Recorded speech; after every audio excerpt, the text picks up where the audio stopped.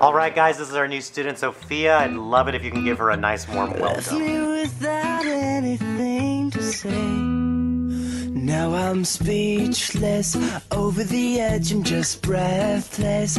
I never thought that I'd catch this love bug again.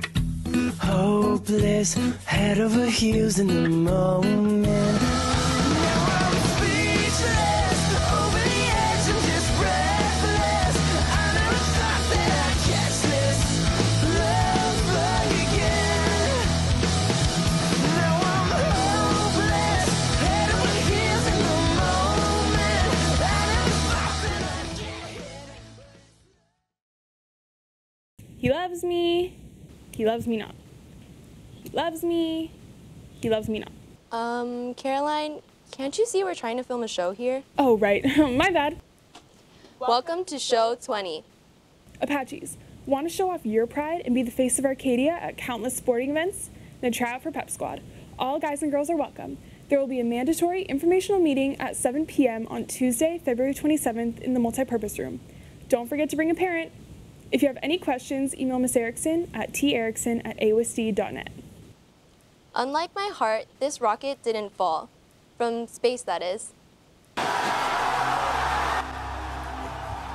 Houston, we have a success.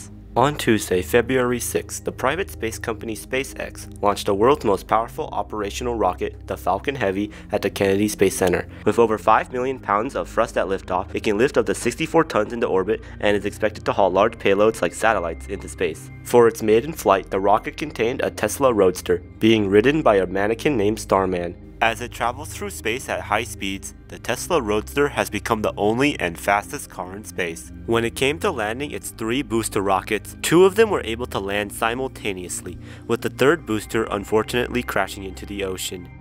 What they've shown is that they can carry a payload that's a lot bigger than most rockets or any other rocket currently in operation. It's not quite as big as the Saturn V rocket that took us to the moon, but it can carry a payload that's 3 times bigger than their Falcon 9 rocket. Hopefully they continue to do the work and a lot of exploration on it so that we can possibly explore the moon again and maybe even get to Mars. Well, that was surely out of this world. This has been Eric. Back to you guys in the studio.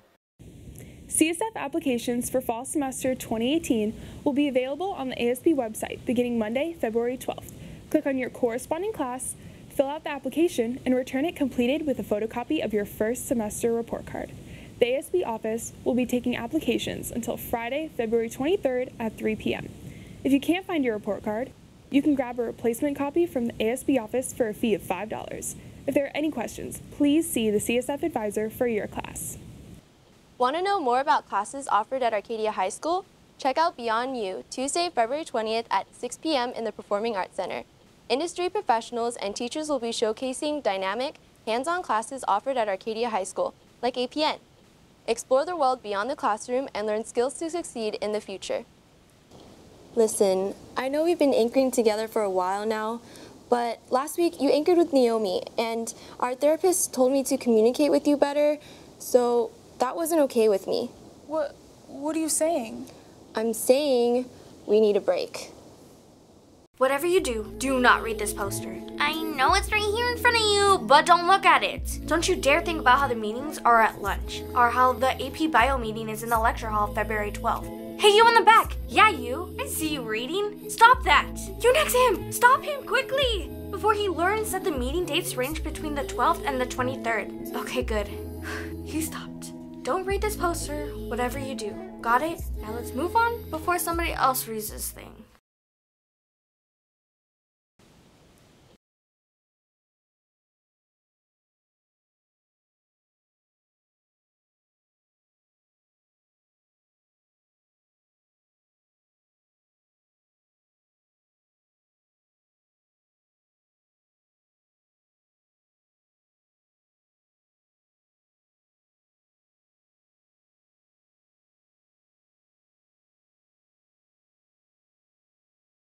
Hey Melanie, where in the world can you dance?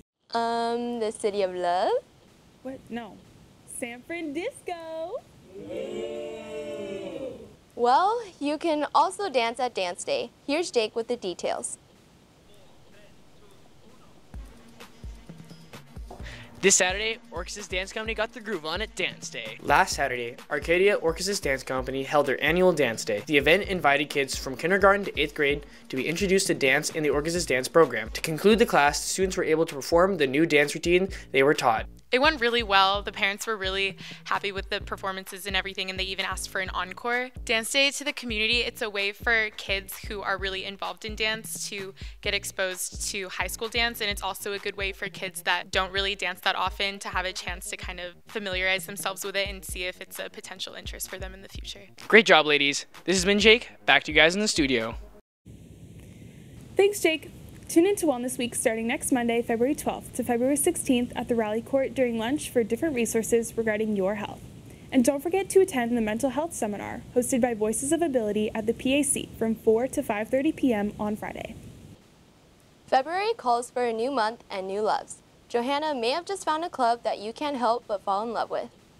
Mental health and disabilities are a neglected cause, but this club uses their voices as their ability to raise awareness. Voices of Ability is a club that began last year which focuses on destigmatizing disabilities, educating, and empowering people. Their meetings are every Tuesday at lunch in C113 and educates about disabilities through activities and events, such as an upcoming yoga session to help with self-management and next week's Wellness Week. So Wellness Week is a week that focuses on promoting general wellness, self-care, and mental health awareness. I think a lot of students like myself have experienced being really stressed out, so it's really important to take that week of positivity and use that to take care of yourself, and it's part of like a growing consciousness of mental health in the world. Wellness Week consists of 6 events, each focusing on a general goal, such as healthy eating or positivity, to help with an individual's well-being over the span of 5 days through the involvement of multiple clubs. Hope to see you guys all there. Whether it's spreading awareness or dealing with your own well-being, both Voices of Ability and Wellness Week may just be the perfect things for you. How much do you love our planet? Enough to make a difference? Here's the last installment of our environmental sustainability documentary. Now that we know what the situation is, we can start working on the solution. The first thing you can do is to make minor changes to your everyday lifestyle. Take shorter showers, turn off the lights, unplug your electronics when you're not using them. If you're really serious about the environment, however, there are many more ways to contribute. And I would also just say, what are your strengths? What are your passions?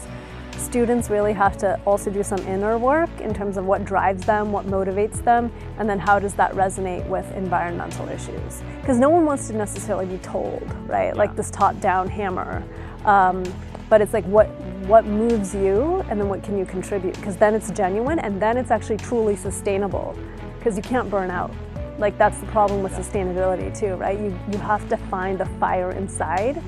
Changing small things is a definite step forward. But one of the best ways to help out the planet is to get your hands dirty and do some community service, planting trees, cleaning up quarries, and picking up trash. As the next generation to inherit the Earth, it is our responsibility to start taking care of it. We as a community have to come together. But don't worry, you aren't expected to move the mountain yourself. I would encourage all of you and students and others to do some research and to think about what you're interested in. Are you interested in water or air or waste or just the scientific underpinnings of our policies, and to do some research to figure out what it is that you're most interested in conserving or saving or trying to better. You can wait and delay and stall and never begin your environmental savings, hoping that others will do it for you. What moves you, and then what can you contribute? We can all contribute to mitigating climate change. The more that people talk about climate change, the more quickly it becomes understood how serious it is. Let's think about what we can do to make sure that our children and our great-grandchildren and our great-grandchildren can have a good world to live in. We only have one Earth. I've been Benjamin Panza, and thank you for joining us.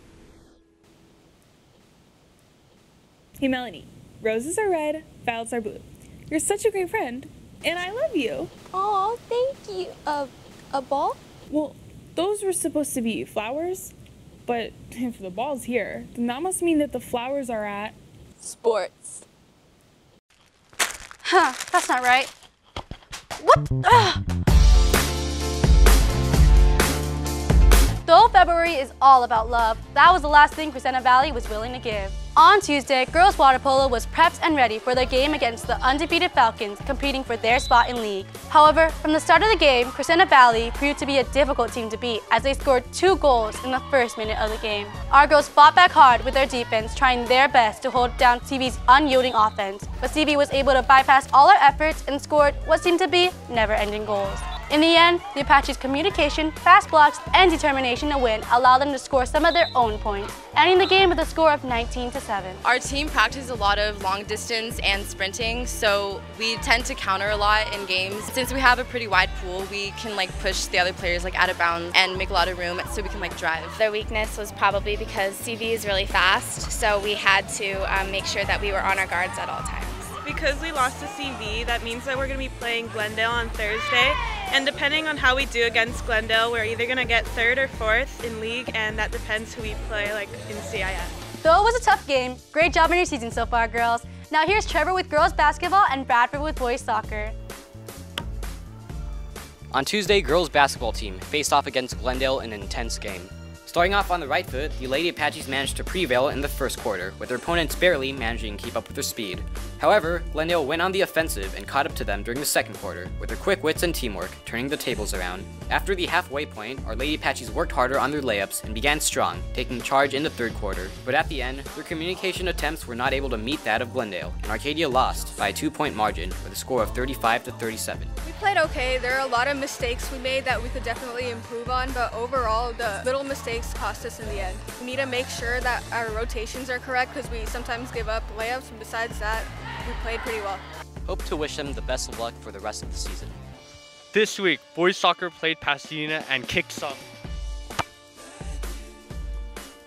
and clinched CIF. The boys catapulted to a 3-0 lead in the first half, but ran into problems as the game progressed. Pasadena started to win more 50-50 balls and used a long ball to their advantage, which led to 2 goals that brought them back into the game. However, Arcadia started shoring up their defense and played the ball through the midfield, especially in the last few minutes where it looked like we wanted it more. We ended up clinging on to the win, with the final score being 3-2. Yeah, well, we were just hungry for that CIF spot. This was a deciding game, and last time we played these guys, we got off to a really bad start and we took a bitter L. So this time we were just coming out, just ready to go, ready to get them on their backs. For our next game this Thursday, I think we need to work on our passing a little more and our fitness because we did break down a little bit at the end and the other team was working us better. So I think we work on that, we come back and we'll win against CV. Great job, boys, and good luck in the playoffs. Just like relationships, good things never last. And neither will this backdrop. By Friday, March 2nd, the backdrop contest will come to an end with the winner being announced. Thanks to all who are submitting their work. And congrats to last show's winner, Michael Inigas, for guessing our outro song, American Boy by Estelle and Kanye West. If you also want a chance to get a shout out, comment the title of our outro song and your name down below. And be sure to follow us on all of our social media accounts listed below to keep updated. Look, Melanie, can we just try to work it out? Anchoring with you again has made me realize how good we are together. Melanie, come back. I thought you'd never ask. With love, this has been Caroline. And this has been Melanie. Happy early Valentine's Day, Apaches.